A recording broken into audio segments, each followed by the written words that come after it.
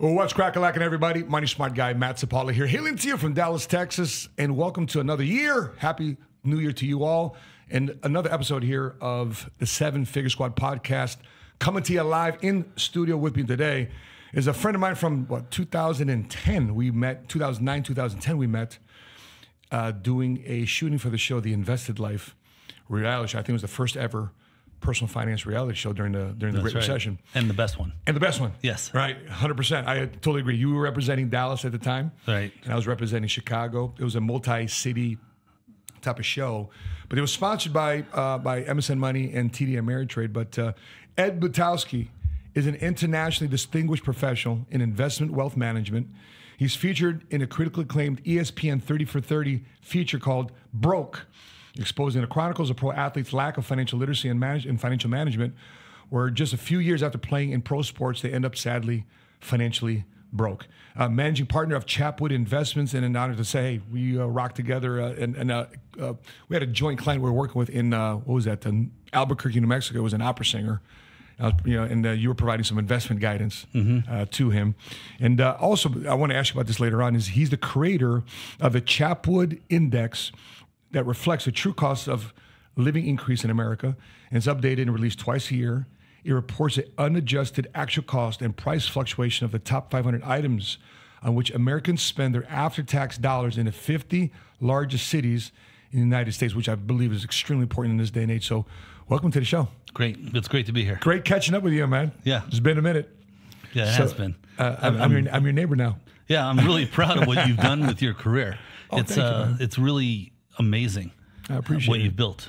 Thank you, man. Very honored for you to say that. I mean, you've been around the block a lot, and so for you to say that. Just look at me. I look I look like I've been around the block. So you were raised in Maryland and New York. You're a Giants fan, even though you're living in Dallas. That's right. Yes. Who's your second favorite team? Was it the AB what? Anyone but the Cowboys. It's ABC. ABC. That's right. Yes.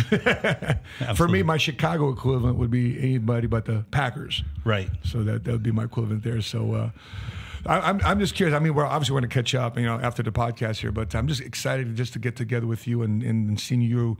Over the years, I've seen you constantly on the news and you're providing your commentary on what's going on in the marketplace. So I'm just curious, what are you most excited about or fearful about in 2024?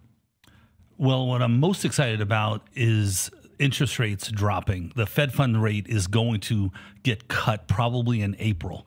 And that's going to bring all investments that are interest rate sensitive are going to do well.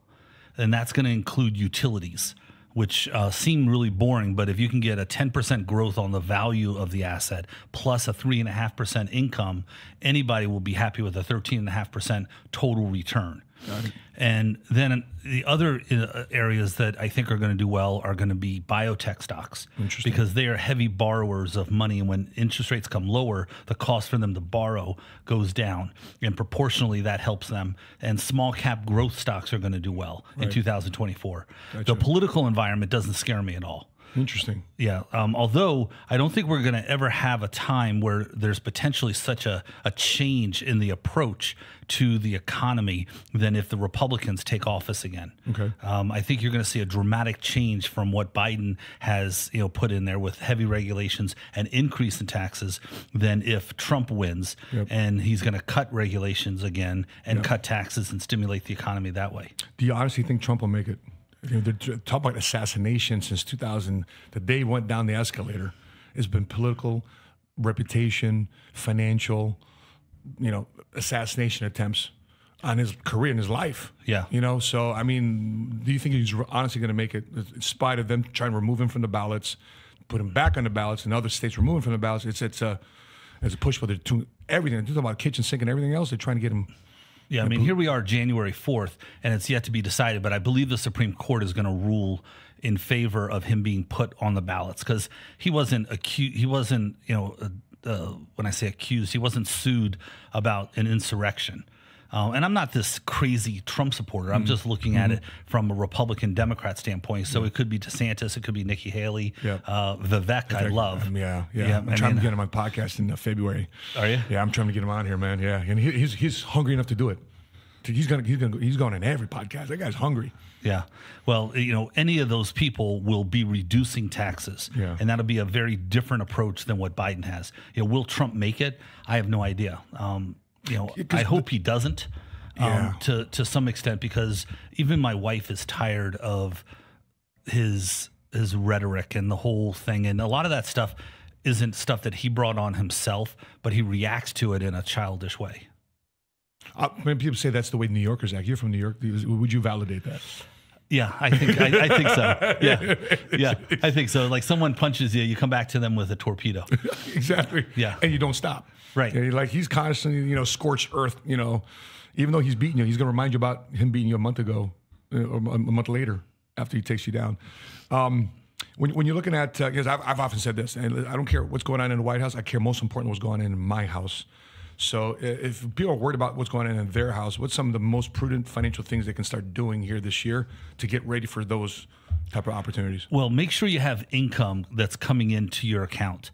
Always try to have some sort of income producing investment along with growth potential. Because you always want to look and see, what do you have that's liquid in order for you to live off of? And the cost of living increase, as you stated in your opening about the Chapwood Index, the cost of living increase is far different than what the CPI is. Okay. So you have to take a look, and going back to 1983, prior to 1983, there were 1,700 items that were calculated, and they were taken month by month on what their price increase was. And in 1983, the price increase got to about 13%. So under Newt Gingrich, they decided to change the way they calculated the CPI, and they started manipulating it. So if you went back today and looked at the CPI using the old rules, you'd find that your cost of living increase is about 700 basis points higher. Wow. Yes, it's frightening. And that's why people are always falling behind. And in this, I also believe, I would love to do a 60 Minutes segment on this, because people don't realize that when you have a cost of living increase that is far less than what you're making, people follow all the rules. They pay their taxes, they pay insurance, they do everything they're supposed to do, but they fall further and further behind. So a lot of people in the inner cities, and these people are living off of fixed incomes, and these are middle income and lower income people, and every single year, or they have professional careers that's not going to have a big jump. Right. There's so much money you can only pay somebody that works that type of job. Well, they're getting paid. Their increases are based on the CPI, and the CPI is bogus. So they're losing about 700 basis points a year. You only need 5 years, then you're 35% behind. No wonder there's a lot of crime and a lot of unhappiness in the inner cities. Yeah. So yeah, and because if you're not able to generate yourself, you got to take it from somebody else. You got to steal. You cut corners to be able to keep up. Yeah, I always tell people they need to become revenue producers. And if you're a revenue producer, then you're going to be able to be paid based on your productivity, not a thumbs up or thumbs down from somebody who's in management. Can you give us some ideas? I mean, you've obviously seen a lot of people do this. What are some of the easiest revenue producing ways, if they have a current job right now in 2024, in addition to that, having a side hustle, perhaps, what's some of the revenue things they can do? Well, they could join your organization. Okay, for sure. Yeah. I mean, anything you can do in addition to whatever it is that you're making it will be helpful, because the system is set up for you to fail right now. If you are a middle income, lower income person, the 1%ers, they get paid based on their productivity. So if you're producing and you're doing very well, then you're going to get paid more. Right. And if you're not, then you've taken the risk and you're going to get paid less. So what do the 80%ers get paid on? The 1%ers? The 80%ers, the rest of everybody else. They get paid based on a thumbs up or thumbs down on a salary that somebody pays them. Got it.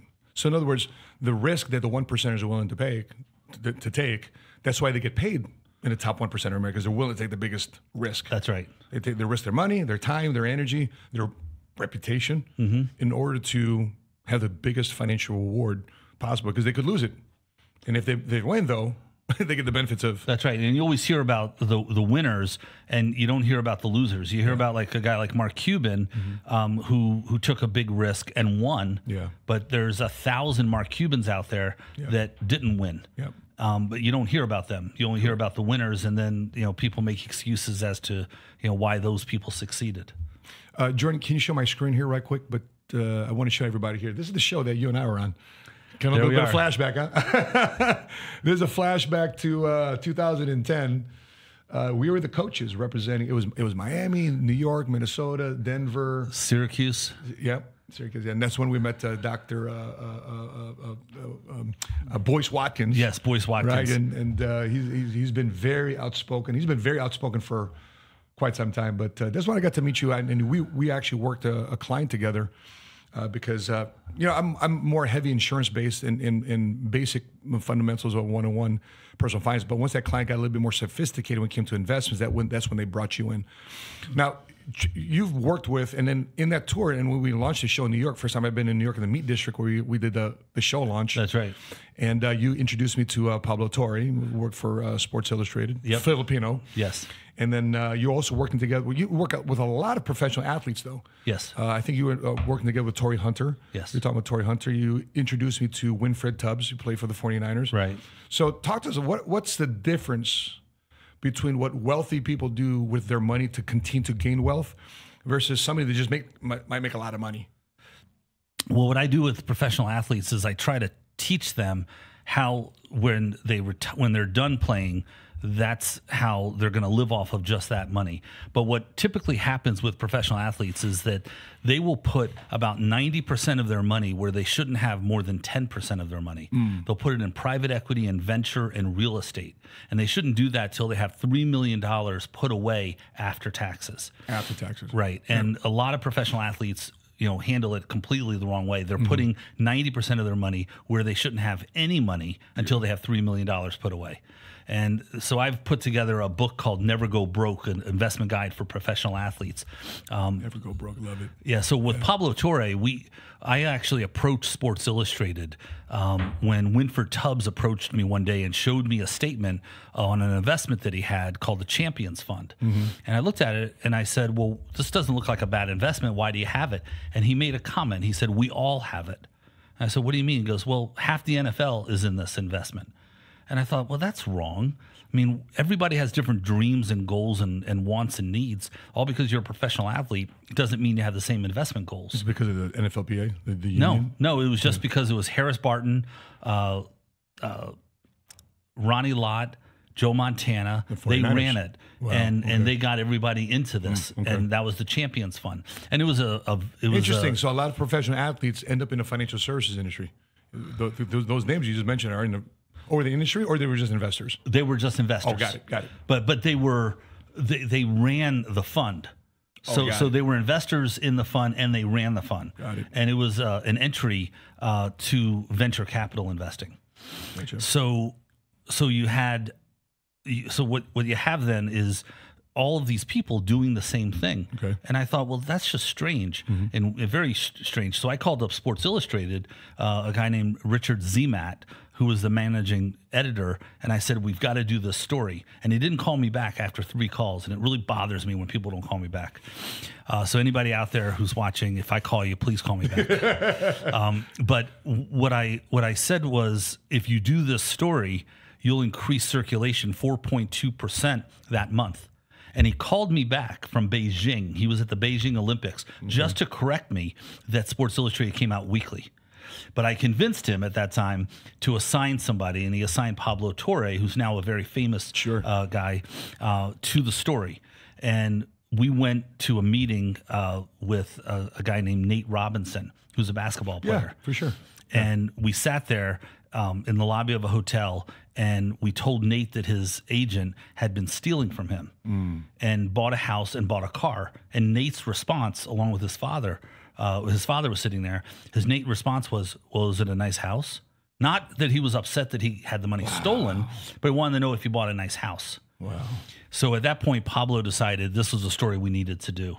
And it became the most popular downloaded story in the history of Sports Illustrated. Really? Yeah. So then people from ESPN decided to turn it into one of the into a 30 for 30 called Broke. That's right. And that's how we got that story going. Well, it's awesome.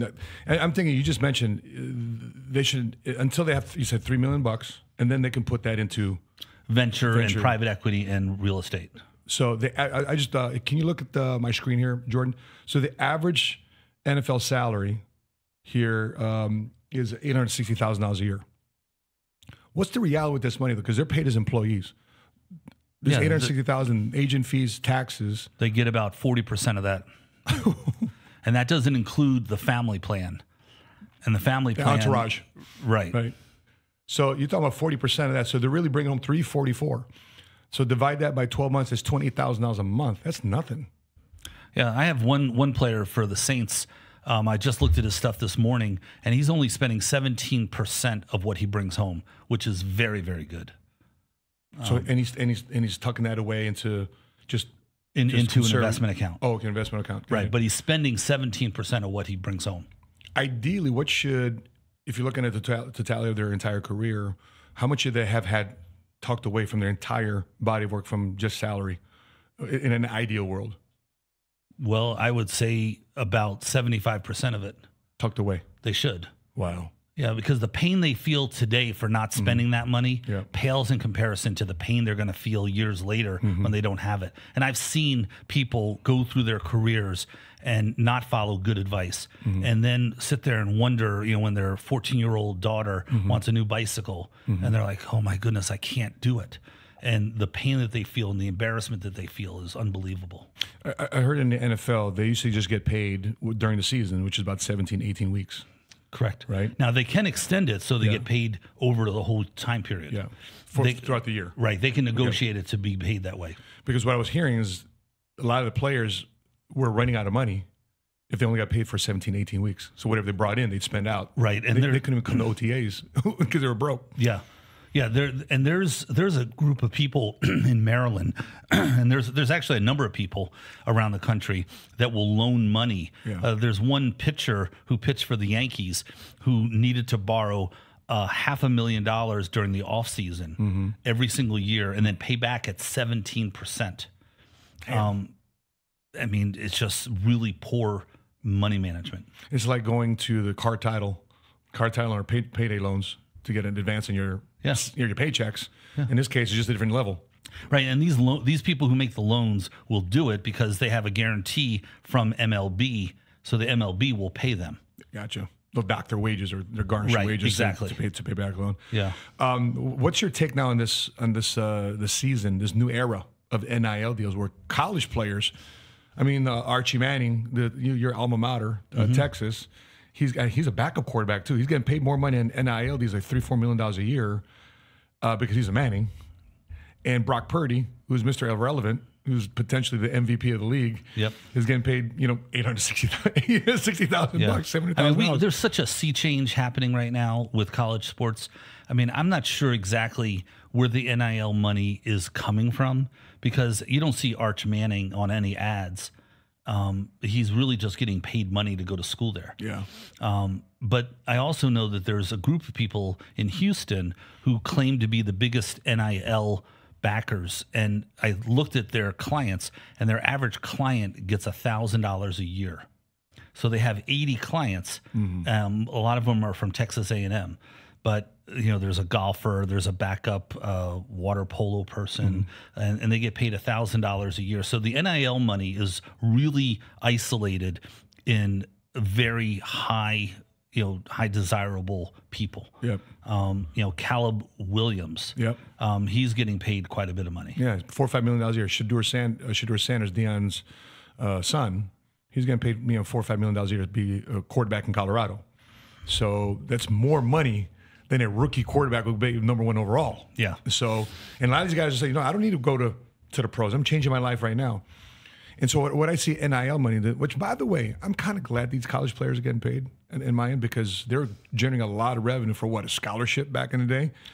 And maybe under the table they're getting paid, and it was illegal. And hey, there was one guy when I was at University of Texas, and this was a running back, and we were there for the summer. And I picked him up, and he said, "Hey, let's go down here to this building." And I said, "What are we doing here?" And he says, "Well, this is where my internship is." And I said, "Where's your internship?" He goes, "This law firm." He went up, came down with an envelope of money. And I said, "What do you do?" He goes, "I just pick up money." It's an internship. Yeah, so it's like leg day and back day to pick up the envelope, heavy envelope. But when you're looking at these guys, there's also I see the smaller schools. If everybody's going to the bigger schools because they got the bigger NIL contracts or NIL deals to get paid to go there, I think there's a disparity happening with the smaller schools' inability to recruit because they might not have that money in lower schools. What's your thoughts on? Oh, without question, Yeah. there's a huge separation between the bigger schools and the smaller schools, just like there is with the SEC and the Big 12 and the Big 10. Yeah. I mean, those groups are going to get bigger, and then the Division I schools are, a lot of them are going to get smaller. Yeah. So we're going to look back and realize that this was a real big shuffle in college sports. So you have a lot of advice for professional athletes, but Yes. these amateur athletes, I would say they're professional because they're bringing money too as well at the amateur ranks, in the college ranks. So would you have any advice for any college athlete listening to this right now? Say, hey, listen, I signed a $1, $2, $3 million NIL deal to play basketball or football or whatever. Any advice you would give them on that? Well, obviously it would be to save their money and invest their money and teach them about the rule of 72. Mm-hmm. If you take the number 72 and divide it by a rate of return, that's how many years it'll take to double your money. So if you took 72 and if you grew your money at 10%, that $1 million would be $2 million in 7.2 years and would be $4 million in 14.4 years. So at the age of, let's say, 34, they would have $4 million put away. Yeah. And I would try to teach them that. And, you just got to make sure that the communication is effective. If people don't get and understand it, it's not their fault. This is something that I've always believed, Matt, is that the communication has to be crafted in a way for it to appeal to somebody. It's just like advertising. If somebody doesn't buy your product, it's not their fault that they didn't buy your product. It's your fault for not crafting the message in a way where they wanted to hear it. Right. So I believe that, that's one of the challenges I have with everybody, not just professional athletes, but everybody needs to learn exactly how to manage money and how money works and how it grows. So if you grew your money at 15% a year, which is not realistic, but if you were, your money would double every 4.8 years. So, then in 9.6 years, your $1 million is $4 million. And then you tack on top of that the cost of living increase being so much greater than what people believe it is. When you run those numbers, then you're really, getting to somebody. But the message has to be crafted in a way where people understand. Yeah. And by the way, back to your thoughts from a few minutes ago with players being lent money for 17%. So the rule 72 in that instance works against the player because they're borrowing. Oh yeah, without question. And that particular player, he was making something like $12 million a year, and he still needed to borrow $500,000. Yeah. Wow. Yeah, it's so easy to spend money. It'll fly out, but it's so hard to make it.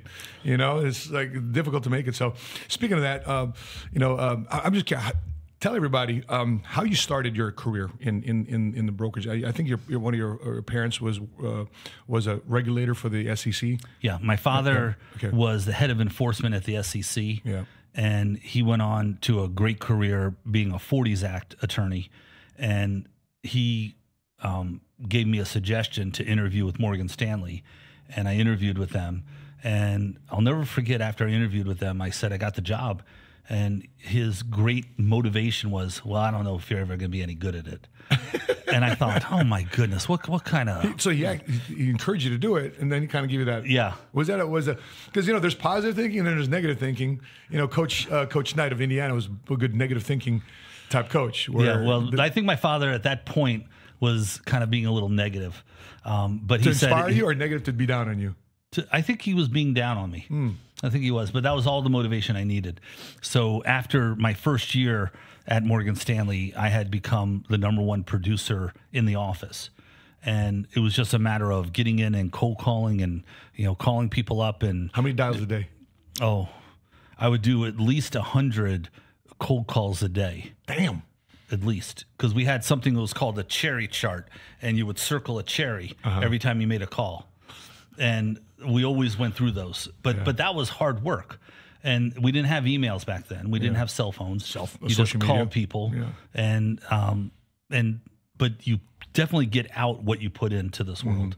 And I just always said I was working for my unborn children, and I didn't realize I was working for my wife to easily buy stuff from Amazon. But if you're watching, that's what you were doing. That's what I was doing. I was working so you could buy crap from Amazon. Yeah, one-click orders. One-click orders. Yep. You know, it's although I'm kind of guilty of it as well. Naturally so. So you evolved in Morgan Stanley. How did you know you're ready to start your own deal? Well, I left Morgan Stanley and went to Bank of America. And when I went to B of A, it was a disaster. Everything they said that they had set up. Was this before they bought Merrill Lynch? This was before Merrill Lynch, okay. yeah. Yep. When they had something called the Montgomery Securities Platform, which was a high net worth platform, and I went over there, and they said they had all the stuff set up ready to manage money, and they weren't. So within about 11 months, I left there and went off and started my own company. And Chapwood Investments is a boutique wealth management firm, and we try to focus on high net worth individuals, although we will take anybody. I don't ever want somebody to feel like they're not entitled to professional help if they don't have a lot of money. Interesting, good. Yeah. Is there like a, so the typical Bank of America Chase private wealth manager, they're at 250. Anything less than 250, they don't get paid. Is there like a firm minimum that you have at Chapwood? No. Really? Yeah, we don't have any minimums. I don't ever want somebody to feel less because they don't have enough money. Okay. It's just an empathetical thing. Okay. So I take care of people who have $50,000. And I take I a didn't lot know of that. time with Man, them. we need to talk, man. We need to talk for sure. Yeah, because there's definitely a need out there for everybody. And the way that things are set up today, you can do just as good a job for somebody who has 50,000 or 100,000 than if they have $1 million. Yeah. People in our industry always want people with more money because we get paid a percentage of what we're managing. Sure. But I have enough time. And there's the trade talk here. There's a conversation in the financial services industry where people either just charge a flat fee, or in the insurance world they charge a commission. And one is more noble than the other. I mean, what do you prefer? There's a situation where commissions are more appropriate than fee, or fee is more appropriate than commission? Well, commissions are pretty much dead these days. It's all management fees, and you charge a percentage of the assets that you manage. Now, we don't charge on money market. We don't charge full fare on corporate bonds or municipal bonds or government bonds, because I don't think there's any reason to, because all you do is they just sit there. There's no evaluation that really needs to take place. You usually hold them to maturity, or if interest rates rise, they go down in value. You could sell them for tax loss purposes. Or if interest rates go down, they might go up, and you can sell them at profits. But we don't charge on money market and corporate bonds, or as I said, munis or government bonds. So we end up charging a blended rate about 75 basis points, and we think that's appropriate. Yeah. I'm just curious, because when I got involved in the financial services industry, I got my Series 6, 63, and 26, and the brokerage I was with, the broker dealer I was with, is more of like an insurance, like a variable universal life and variable annuity type of shop too as well, and we do mutual funds as well. But I've since gravitated since 01, 02. I just gravitated more towards the insurance side of things because my clientele is multicultural, middle income demographic, and they didn't really understand the ups and downs of the market. And they're thinking that they lost a 10% return. They think the financial advisor made off with it. So simple, basic things like that. Right. So I said it's good for me, for individually, to own securities, but I don't know if I want to do it as a business owner for the demographic that I was working. Is there times where you see life insurance? We were just talking earlier about life insurance being part of the financial services ecosystem when you're helping the client out. When does insurance come into the conversation with your clients? I've always avoided the insurance conversation because I'm not insurance licensed. That's starting to change because I'm starting to understand where it does fit in, and that's why I'll be recommending people to you and to the people that work for you. Yeah. But I'm doing more of a kind of a family office approach where I'm talking to people about their estates and their wills, and then insurance comes into play. And I normally just refer that business out to people and hoping that they then refer business back to For me. sure, yeah. There's a situation we had a client who was a massive real estate investor. He had about $50 million of commercial real estate. Anyway, make a long story short, you know as well as I do, and everybody may not know, but there's an estate tax out there. So his money is well above the estate tax crowd, even with the husband and wife taking advantage of it. So there was an exposure of $22 million of estate tax. And if the kids were to inherit the property, they'd have to pay the $21 million in estate tax. So they have to have no other liquid cash, by the way, outside of a few $1 million here in her savings and investments. And they had $2 million that was sitting in a money market account there for like a decade and not doing anything. So we ended up repositioning the $2 million into another financial pocket, which is the life insurance policy, which is funding an irrevocable life insurance trust. If something happened to mom and dad, sure, the $21 million would still be triggered in terms of estate tax. But in this instance, though, the children will not have to fire sale the properties in order to pay the estate tax. So they're able to keep the properties intact because the $21 million here in a trust would then pay the estate tax. So the client didn't have to dig deeper into his pocket. All he had to do is just move money from here, left pocket to the right pocket, fund it into the trust. So that's a insurance strategy that we've helped with a lot of clients is a risk mitigation type of tool. Yeah, and that's how I see it. I mean, and I have, personally, I have term insurance where I pay $1,500 a month. Wow. Yeah, I don't know how I do that, but somehow my wife, in between Amazon packages, is writing a check. Pay the premium. is paying the premium. But I just have always, it's been like toxic to me, insurance, but that has changed now. What caused it to change? I have this young partner named Jordan who came My son's name, Jordan. Oh. Very cool. Awesome. So he came from an insurance background and has been teaching me a little bit more about it. And it always got me was whole life and universal life and term. And I just didn't really take the time to learn it. Sort of like air conditioning to me. If my air conditioning breaks, someone comes out and says it's going to be $1,000. I say, no, you're ripping me off. And I have no idea what is going on with the air conditioning. Yeah. I just, right away say, no. And with insurance, I've always been that way, but I'm starting to change. I'm starting to grow up. Wow. Interesting. Yeah. Have your clients, have your professional athletes? Because one of the policies that my wife has sold a lot of is Index Universal Life policies because it has living benefits. So if any of and my wife went to University of Pitt, so a lot of clients are pro athletes. They're basketball. A lot of them are basketball than football. But in case they get hurt, or you have a client that suffers a heart attack, stroke, or cancer, people often think that the only way to get money from the policy is if you die. With a living benefit policy, if you survive, an injury on the field and you can't play anymore, or you have a heart attack and you need help around the house to rehab, or you have a heart attack, stroke, or cancer and you survive, the death benefit is paid while you're alive. So it's called, I didn't know that. Yeah, it's called a living benefit. Okay. Yeah. So the guy that built my website, he was 38 years old. Dustin. He built my website, and he's reading my stuff. He's like, I think I need to get a policy. He's from Trinidad. His wife's from the south side of Chicago. They got 4 kids. Anyway, for like $80 a month, he gets a policy. 18 months later, at 38 years old, brother, he has a stroke. Survives though, thank God. But the life insurance policy, they start with $80 a month, paid him a multiple 6-figure tax-free check, that a living benefit check, and you can, health insurance takes care of health insurance policy, but if you need to take this multiple 6-figure check to maybe get a new car or refit the house to have a wheelchair through it, right? Knock yourself out. I bet you get your website done for free now. And now he's one of our brokers. He's one of our insurance brokers at our office in Chicago. Fantastic. So he's got a great story of how he's selling life insurance that way. I never even heard about that. I just know that one of the big things that we talk about is old age care. Correct. Long-term care. So long-term care. I just moved my parents from Chicago. I bought this policy 20 years ago, pain in the ass to pay it, but I was paying $3,000, $4,000 a year for their long-term care policy. I was like, man, it kept increasing a little bit, and I was still paying it. Well, my dad kept falling at the last stairs in Chicago. It's like New York, right? The last stairs, very vertical buildings. Last stair, he'd take a dump and he'd fall and he couldn't get up. And my mom called me 3 times from Chicago. Like, Mom, that's not happening anymore. I can't do it. You're FaceTiming me from Chicago. I'm in Dallas. What do you want me to do? So I called my cop buddies to go do a wellness check and pick him back up and get him back on his feet. I said, you're moving to Dallas.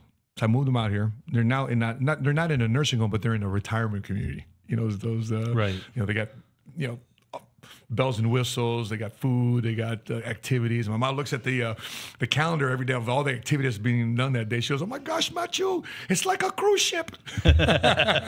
So she's living in this community, which I believe is going to be a future real estate opportunity because a lot of these communities don't exist today. Yep. And all the ones around Dallas we're looking at, they're like, we're selling out. We're selling out. People are selling their homes and going to these communities because they can't manage these big homes that they bought in Dallas.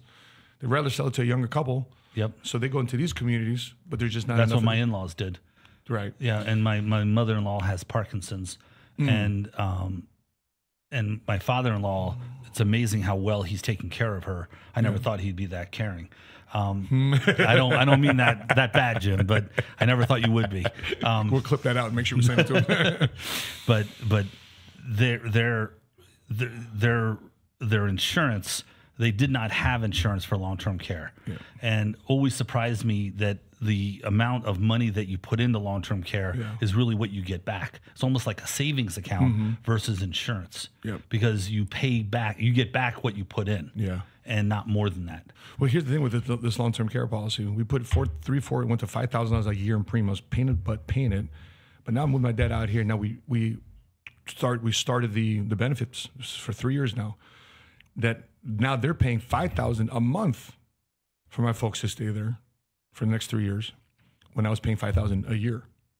So what a great trade-off. Well, that is. So they don't have to go into their IRAs, right, or 401ks to trigger more taxable, taxes, right? Taxable withdrawals, right? So now they're living there. So we have 3 years of, okay, what are we going to do in the meantime? And we're, obviously, if once the policy runs out, we can still keep paying it, but at least they don't have to dig deeper into their pockets. We don't have to dig deeper into their pockets because of the long-term care, old age type of policy. That's the thing that comes up quite a bit. Interesting. And disability insurance, usually the athletes have that covered by their agents. But I got to put a call out to a lot of them and make sure that, because I shouldn't assume that they're doing it or that it's up to speed. Right, exactly. Speaking of athletes and investments, I'm sure you're privy to some, without naming names, but because when I was in the military, I learned from more of the horror stories of what not to do. Guys blowing themselves up, or when we're in deployment and we're going to like the, Bangkok, Thailand, or Phuket, Thailand. Here's what happens when you don't have protected, whatever the case may be, right? Guys coming back to the ship and they got pictures of all this, venereal disease. It's disgusting. So that just made me. They showed you pictures of the venereal diseases? For sure. And that shocked me into discipline. Oh my goodness. I don't want to have that. So I'm like, so I learned that way. Okay. So, and many of our viewers learn that way. They learn from the horror stories versus the opportunities. Right. Give us some financial horror stories of what people didn't do right and how they ended up. You have any of those? Well, I mean, there's so many horror stories. To pull from. It's a matter of people putting money into an investment where one person put $175,000 into a T-shirt company, and it was his high school friend. And then his friend called him and said, "Look, if you don't put another 100,000 in, your original 175,000 is gone." So he put another 100,000 in. So now he has $275,000 into this T-shirt company, and he got another call about a year later saying you need to put another 100 in, or it's going to go away. So he has 375,000, and then the whole project went away. Wow. And he had no say other than he just gave money. So he lost $375,000 in a T-shirt company. What was he expecting back? What was he expecting? Well, that's the thing, that a lot of these guys don't really analyze what their ownership value is. Yeah. So when he put 175,000 in, let's just say he got 10%. That means this person valued the company at 1.7 million, and he hadn't even sold a T-shirt yet. So, I mean, how do you value a company that you didn't sell a T-shirt and, at 1.7 million? It just doesn't make any sense. So that's one of them. Then there's a famous story with Torrey Hunter. He has no problem with me telling this, where there was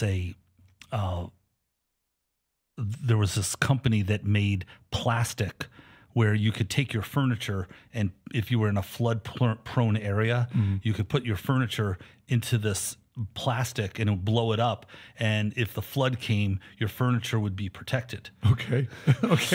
And he put some money into that. All right. But there's always different ideas. I mean, there's a lot of people who are putting money in cannabis right now, and if you aren't careful, you can end up getting really messed around because there's only going to be big companies that are going to do well on cannabis. And a lot of these small farmers are not going to do well. But there's always people looking for shortcuts. And then the restaurant business is a terrible business. But Kevin Durant put money into a restaurant called Durant's in Oklahoma City, and he didn't get any ownership in it at all. Wow, they're just licensing his name? Well, the guy who did it was his personal chef and didn't give him any ownership. Wow. So there's just a lot of, T's that aren't crossed and I's that aren't dotted. Right. And a lot of people don't know the right questions to ask. Right. And that's why they go to guys like you to analyze those deals and to make sure they're making prudent, pragmatic decisions. That's why I want to have a website that says notsofast.com. and send me your thing before you do it. Not so fast. We got that on GoDaddy. Let's make sure we look for it and make sure we buy the domain right now. We can sell it back to Ed here in a minute. Yeah, but notsofast.com because there's just too many people. Also, there's a lot of times where athletes get taken advantage of because of who they are. So let's say somebody needed to redo their driveway, and somebody pulls up and says, "Oh my goodness, it's Deion Sanders." Yeah. Well, he's going to get a different price than you and I might get. The celebrity tax. Yeah. Yeah, that's exactly right. Right. Too bad. Is it? So when you're looking at when you're looking at the investments area side of things, you mentioned the interest rates dropping. In your opinion, in your viewpoint, how do you see that affecting the real estate market? How do you see that in housing here in the Dallas-Fort Worth area? And we just bought in Frisco, but we're not seeing any drop in real estate, but we do see a tightening of who can actually afford it. Right. So what do you forecast? Do you have any thoughts on the housing market? Yeah, well, the housing market's going to have kind of a pull and tug kind of situation because you're going to have lower interest rates that are going to stimulate more demand, which is already happening. So people say, "Oh, I can buy that now because it's right," which is then going to push prices higher because if there's a big demand and there's not a lot of supply, the prices are going to go higher. So most likely you're going to see prices go higher on real estate as interest rates drop. And you're already starting to see that now, starting to see that tighten up. Now, when it comes to commercial real estate, which is a huge issue, about 25% of the notes on commercial real estate are coming due in the next 18 months. So that means that they're going to have to refinance at higher rates. Because they're 10 or 15-year terms, the commercial notes? Well, it depends. Each one's going to be different. Yeah. But about 25% are coming due in the next 18 months. Wow. So because they were financed at a lower rate. That's right. Much lower rate than we're finding today. And now they're going to have to refinance at a much higher rate. And that's going to make it so the rents that they charge are going to go up quite a bit. And that's going to make it even more unaffordable. For businesses? Yes. Because they got to pay the higher. They got to pay higher. So the ones that are locked in until the lease is done. That's right. But if they want to stay there. Yep. I'm in the process of renegotiating for my lease right now.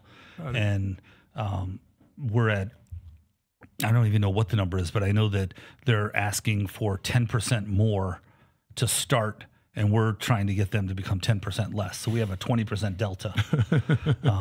And I don't know if we're going to win or not. Wow.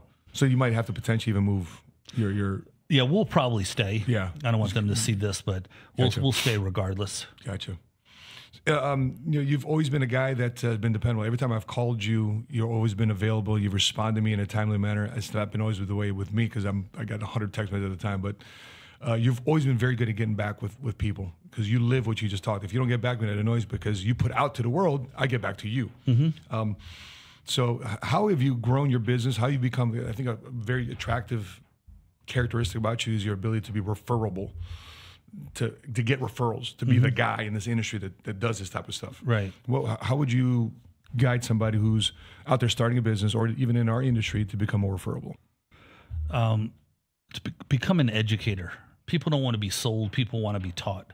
And when you increase your brain, that's really attractive to people. And if you help people learn, they're going to always remember you. And I always try, no matter who they are, I try to teach people, even if they're very wealthy, the amount of wealth someone has doesn't necessarily coincide with how much knowledge they have about investing. And you have to become the smartest person out there. And what I love, I have ADD and I love it. I could take some pill to take care of it, but I love the idea of always having something new to think about. And there's always something happening in the world that you could ask me about any place in the world right now, and I'll know what's going on there. And people, I think, respect that I have that knowledge. And what's happening with interest rates, what's happening with the world economy, you know, what's happening with shipping today because of the war in the Middle East. And that, to me, is, you know, probably one of the things that I think is the reason I get referrals from people, is because I love to educate people. And before someone becomes a client, to know. But before somebody becomes a client, I try to teach them as much so they know how to evaluate and judge a financial advisor. Because it can't be just, oh, you work at Morgan Stanley, so you must be a good person. I know a lot of people at Morgan Stanley who aren't great people, who don't know the industry. And here comes one of the biggest things, is that people in my industry talk about managing risk. But most people don't know how to even measure risk, let alone manage it. So how can you manage risk if you don't even know how to measure it? And so I've taken on these calculators we've created on our site called Investment Forensics. And in Investment Forensics, we have the ability to analyze portfolios and talk about exactly how to manage and measure risk. And we have a term called variance drag phantom tax, VDPT. And the more variance you have on a portfolio, the greater the drag on the returns. And most people at a Morgan Stanley or a UBS or a Merrill Lynch don't have any idea how to measure risk, but we do. Because that drag would take away from the return. That's right. What you're saying. Right. The more variance, the more volatility, the greater the drag on the compounded returns. Right. And it's phantom because no one talks about it. And tax, the word tax is something that jumps out at people. And it's taxing. It's unnecessary if people understand how to manage money. It's back to inflation. That's another version of tax. Tax for the average Joe. It really is. You know, it's investment inflation. 80% of all the money printed in the history of the United States of America has been printed in the last 3-4 years. I was talking to a chief investment officer of an insurance company, and I said, same relative question, what are you excited most about in this year ahead? And his opinion was like, there's just too much money in the marketplace today. There's just too much money out there. And I was wondering, I wanted to bounce that off of you. Is there too much money still in the marketplace today? The stimuluses and the quantitative easing that was going on. Is there too much money in the marketplace where inflation still hasn't slowed that down or sucked that money back out, so therefore, you know, our money's worth something again? Yeah, well, if you create more of anything, the value of it goes down. Just like salt and sugar. There's so much salt and sugar in the world that there's really, you know, if you just spill a little bit of salt, a little bit of sugar, nobody really cares. Okay? So if you print more dollars, the value of what you have goes down. So there's so much printing of money that it becomes inflationary, and the value of what you have buys less. And I heard a statistic that about 50% of what we use in this country comes from outside the United States. I'm not sure if that's actually correct, but I'm going to say it. But so if you think about that the value of the dollar has gone down, so that means the value of what we have has gone higher. And so, you know, we could take these microphones. I'm sure some part of these microphones came from outside the United States, and the price for those went higher, and that's inflationary pressures. So there is quite a bit of money out there, and you just have to look at M2, which is a money supply. And if you look at M2, it's come down quite a bit, but it's still very, very high, and there's a direct relationship between M2, which is money supply, and inflation. And in the country right now, we're topping $34 trillion in national debt. And since 2016, we've been adding, you know, we're at $15-16 trillion in debt. We basically doubled our national debt in the last, you know, going on 10 years. So question for the person that's listening to this: why should they care about the national debt? Because it's like, well, I'm paying it. Why should they care? Because also the interest on what we're paying on a national debt is nearing $1 trillion a year. Yeah. Which is more than what we're spending on defense. Yeah. But we're paying in interest. So that's those two questions. Well, if you take 30, it's actually top 34 trillion yesterday. Wow. And if you were to put it at 5% interest rates, then you're looking at $1.5 trillion of our tax dollars going to pay interest on our national debt. Instead of helping the homeless, instead of creating better roads, instead of creating better schools and hospitals, et cetera. That's right. And then the big question, everyone talks about it being a national security issue, that what if China decided not to buy our debt? They just walked away. Mm-hmm. Well, we wouldn't have the military. We wouldn't have the police, the firemen, because the police and firemen get quite a bit of their money from national governments, not just local governments. So you have a huge, the world has us by the you-know-whats. China's already doing that in Africa, where they go out there, they'll build an airport, they'll build a hospital. If the African country can't pay it, China comes in and repossesses it. Just like anything else that you would owe, like a car repo or a home foreclosure. But to speak also about why people should care today is that we are printing money to pay interest on our debt. So it's not just our kids and our grandkids that are going to be left with this debt. It's impacting us today. And you don't feel it. It's sort of like this slow virus that you don't feel every single moment of the day, but it's inside your system and it's killing you.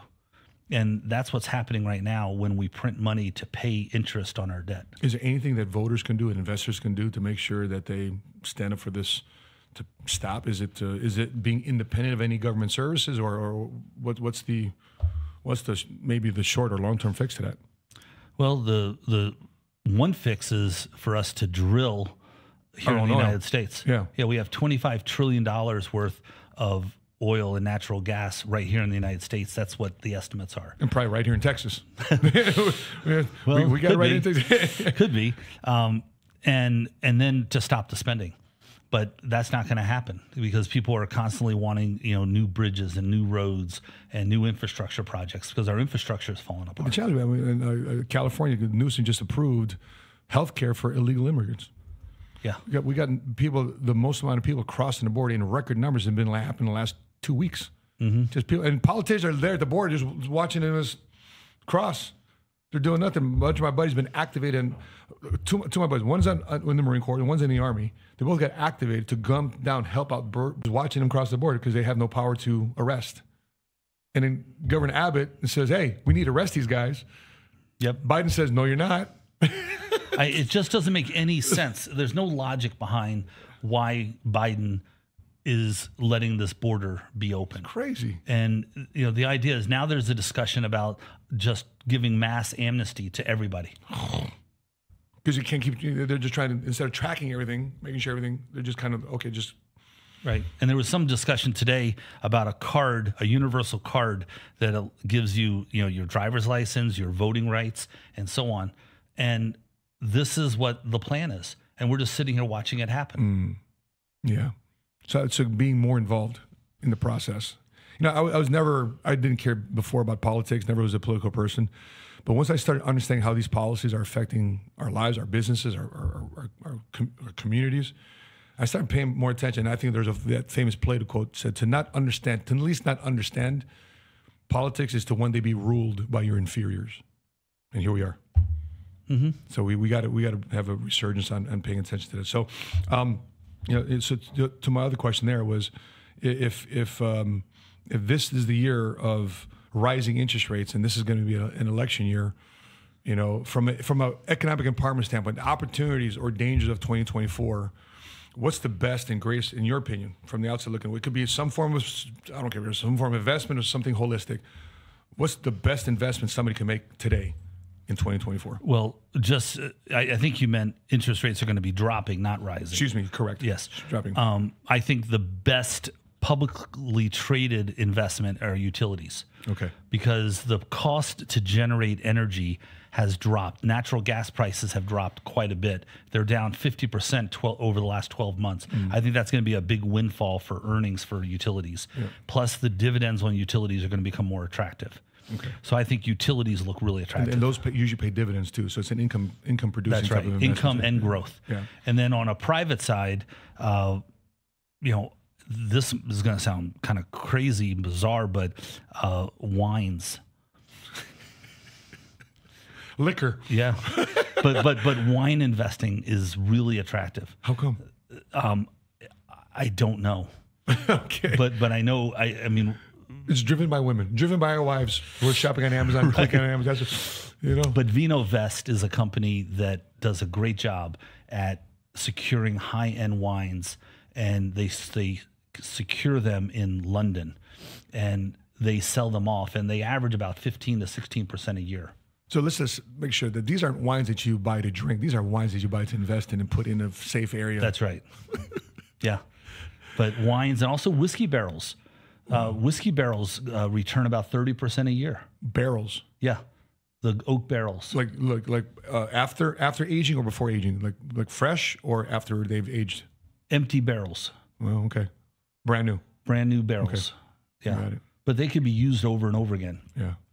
Yeah, because I'm a cigar guy. Are you a cigar guy? No, I'm not. Yeah, I got you. Okay. Well, maybe you're a whiskey guy. Are you a liquor guy? Yes. Whiskey and wine. Yes. Okay. Well, maybe find somewhere outside where you can drink your whiskey. I'll join you too, but I'll smoke downwind. No, I like the smell of cigars. I just don't smoke them. No kidding. Did you ever? No. Really? I've never smoked anything. Oh, okay. Very good. Well, good. Pure. My mother smoked, and I just never, always swore I never. It's another thing about me. I've never had a sip of coffee in my life. What? Never. No coffee, no cigars. Wow, goodness gracious. Well, will you ever try it? No. My kids know when I go to my death, I will have never had a sip of coffee or smoked a cigarette. That's awesome, man. Listen, we need to do another 45. You said 45. You wanted to explain a little bit more of the index that you were talking about earlier. Break some other things down. If you guys would love to have Ed Butowsky come back and break things down some more, please drop in the comments before you step away. Make sure you hit like, drop a comment, subscribe to our channel, because we got a lot more conversations like this happening in 2024. So with that being said, Ed, I appreciate you coming by, and I thank you for investing your time into this podcast. We did the Invest Live show back in the day, and it's awesome to see it continue. Yeah, right. For nostalgia purposes, for sure. Yeah. Maybe we might do it in some clips and do some reactions to that, man. But nonetheless, make sure you guys invest wisely in 2024. This has been predicted. This is going to be a chaotic year, and sometimes let people run away from chaos. And what have you observed? What the wealthy do in times of chaos? You look through all of the news lines and you find out what is really going to impact financially. Like the war in Israel is not a major economic event. Okay, just isn't. Wow. The GDP of all of those countries combined isn't even 3% of the world GDP. So it's really not relevant, except for the shipping lanes in the Red Sea. Right, because they're going around Africa now instead of coming through. Well, there it is. Go through headlines and sift through the riffraff, and there's your opportunity. So that being said, guys, Happy New Year to you guys. Make sure you subscribe, like, drop your comments below. And make sure you share this content with those that you love and care about, so therefore they can be part of the 7-figure squad to us out. That being said, from Dallas, Texas, on behalf of Ed Butowsky, I'm your money smart guy, and until we meet again, continue smart, and be money smart today. See you next week.